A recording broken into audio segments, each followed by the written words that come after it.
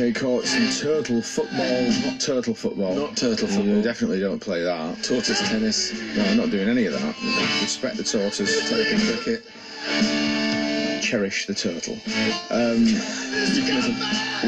Sorry we have to cut this a tiny bit short. It's an excellent piece of music, but we have to get to the music news. Six music news. Because it's a good one. Okay, so on the 12th of October, we're going to see the release of the latest in a series of career-spanning David Bowie box sets. Now, we've been talking about these before. They've been 5 years, 69 to 73. Who Can I Be Now, 74 to 76. A New Career in a New Town, 77 to 82. And this new one, called Loving the Alien, 1983 to 1988. It's 11 CD, 15 vinyl set. Newly remastered versions of what's actually Bowie's most successful commercial period, starting off with Let's Dance, which really kind of propelled him into the commercial mainstream in a sort of stadium-filling way that he'd never been before. Its follow-up Tonight, Never Let Me Down, the live album Glass Spider, live in Montreal, and the previously unreleased Serious Moonlight album, which is the Let's Dance tour. Plus, as with all these box sets in the past, sort of a collection of remixes and non-album alternative versions of B-sides. Now, the accepted wisdom is that obviously Let's Dance is just a classic. Tonight's got its moments, Loving the Alien. But Never Let Me Down wasn't really Bowie's finest record, and the production, at least, the sound of the album hasn't really aged that well. I don't know, it still sounds pretty good. But this album, this box set includes a reversioning of that whole record. So in 2008, Bowie asked the producer Mario McNulty to remix a track called Time Will Crawl of this album and record new drums by Sterling Campbell, who'd been his drummer for a long time, along with new strings. And in the notes for the record, Bowie remarked, "Oh, to redo the rest of the album," which is what they've done. So McNulty and Sterling, bassist Tim Lefebvre, who played with Black Star, and Reeves Gabrels and David Torn, the guitarists, have recorded the whole album under Bowie's vocals. So this is kind of what Bowie wanted to happen. Reeves Gabrels played with Bowie from 88 to 1999.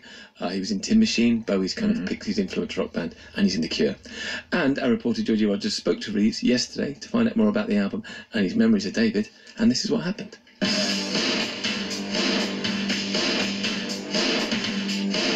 Mario McNulty, who produced it, he and I were talking about it. We were kind of calling it a reproduction, but because like it's been reproduced, but not like in the normal sense of reproduction. And because it's far beyond a remix, since we really re-recorded and replayed just about everything except for David's vocals and guitars. Is it fair to say that Bowie kind of had the idea for this? Because there was some notes, wasn't there, on Time Will Crawl from around 2008, where he'd sort of said, redo the whole record. Well, he had worked with Mario on one track, and I think the addition of strings was an idea, and then it became a really good idea that Mario and David had talked about pursuing. So they discussed re-recording it. What David had done was left. It's my understanding that David left a lot of little plans behind. I'm not sure if they're in sealed envelopes that get opened every year or what the story is, but he left basically an outline of what to do, and he requested that Mario produce it, and I believe there was a list of musicians that he wanted on it.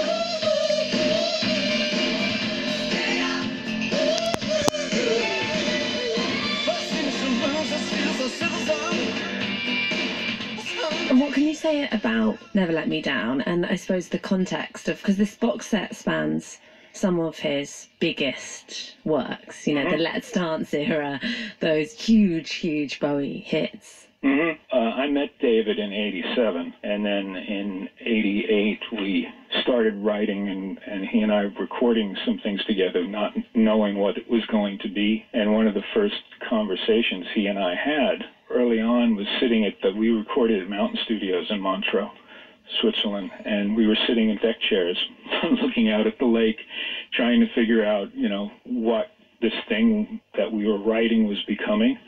And this is pre-Tin Machine. We talked about Never Let Me Down in particular, and that he was thinking about even possibly re-recording some of those songs as soon as 1988, and I was against that because it was too close to when they had come out. He felt like he hadn't gotten the sound he was looking for, and it wasn't the musicians. Everybody played great on it.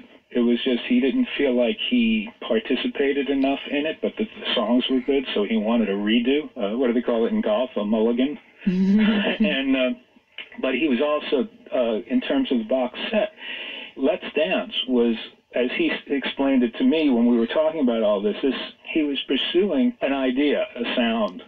They achieved it, it came out, and it was a big hit, and that wasn't expected. Like, they didn't go in and think they were writing a hit album. And then for the next two albums, you know, for Tonight and Never Let Me Down, it was sort of an albatross because David always felt like he lost the sense of who his audience was.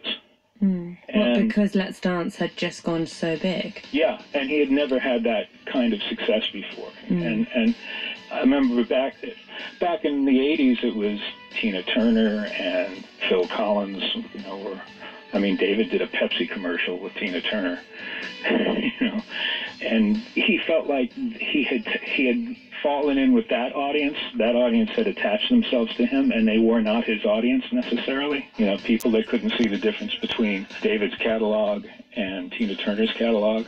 So it was a very successful period for him, but it also was a pressurized period. He was trying to give the record company, he said with the next two albums, he was trying to give them what they were paying him for. Because he renegotiated, you know, his contract changed after he sold 7 million copies of Let's Dance. Yeah, I guess sort of following up that success and maybe a little bit of pressure on him to... And we kind of took care of all that with Tin Machine. Yeah.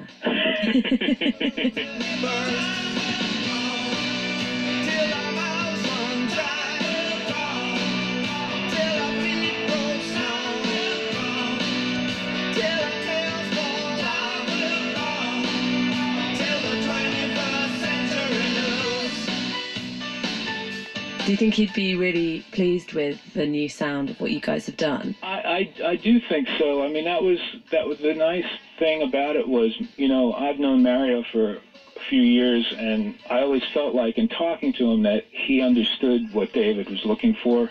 So, yeah, I think we reached a timeless point with the recording. It doesn't sound like it was recorded in 1987, and it doesn't necessarily sound like it was recorded in 2018. It was funny because it sort of just felt like we were recording a record with David, and he just hadn't come into the studio that day. The first song I worked on was Zeros, and I believe that's the first single. One of the things that we used to do all the time was David and I would often record the acoustic guitars facing each other and both of us playing at the same time. It gave it a little more of a natural feel. So we would record together. And I had my headphones on, and I had my guitar that I was playing in my right ear, and David was in the left ear, and his vocal was in the center in the headphones. And I had my eyes closed while I was tracking. And in my mind's eye, I saw David sitting across from me, and the way his body language was and the way his eyes would look while he was playing, because he'd get this sort of faraway look, but he was looking at you at the same time. And I recorded the pass of me playing acoustic guitar with David, and when I stopped, I opened my eyes, and I expected to see David sitting there. And that was sort of I got that feeling out of the way early, because I knew at some point it was going to, you know, I was going to either hear his vocal or something was going to happen that would, you know, bring tears to my eyes while I was doing it. And, you know, that perhaps is my most recent David Bowie anecdote. In my mind, he was there.